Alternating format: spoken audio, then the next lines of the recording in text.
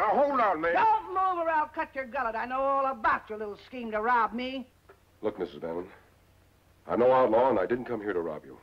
Oh, so you even used a fake voice on me. I ought to do away with you right now. I'm not who you think I am, Mrs. Bannon. And I suppose you're not working with a friend. Yes, if And I work... suppose he's not due here in a little while like you told him to. And when your friend sneaks in that back room, I'm going to let you have it first and then him, and nothing you'll say will change my mind. Your friend's a little late, ain't he? I take it back. He's right on time. You in there. Come out with your hands up or I'll put a bullet through your friend's head. Stay where you are, Tonto. Dad burn it. It's the first time I was ever tricked by a man and he got away with it.